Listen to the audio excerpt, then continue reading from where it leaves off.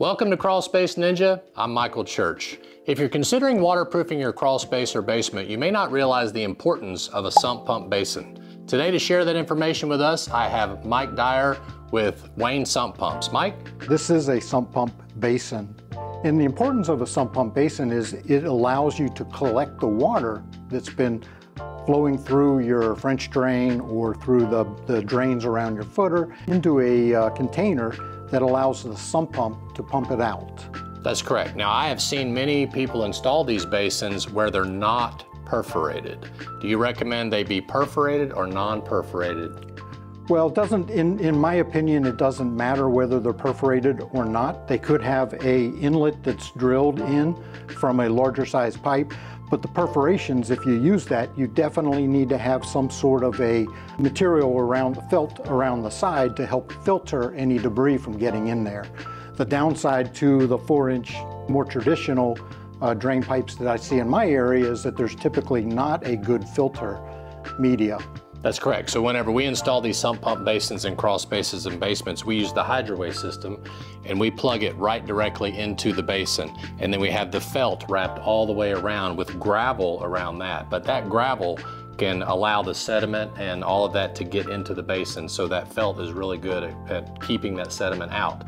Now, how is that an advantage? Hey, Michael Church here. Real quick, I want to share two things with you that we've got going on here in Knoxville, Tennessee. Number one, I encourage you to check out the Ninja Cabin. We are making this cabin available for people that are interested in staying in the Gatlinburg and Sevierville areas around Dollywood and things like that. It's a beautiful cabin in Wares Valley, Tennessee.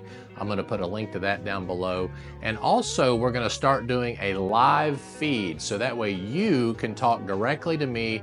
At the end of every month, we're going to be featuring a live feed, so make sure you check out the link below for the live feed coming up at the end of every month.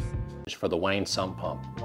So gravel or mud or any debris other than groundwater is always an issue with a sump pump if it gets into the pump.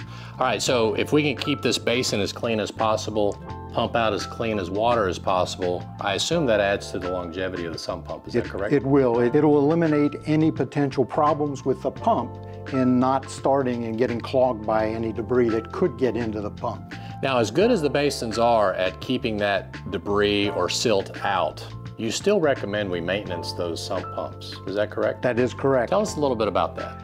Yeah, so one of the main things that we ask customers to do is 3-4 times a year, just open your sump pump lid, remove any debris from the bottom, make sure the pump is functional, and make sure that it's operating and there's no debris build up along the intake of the pump as well.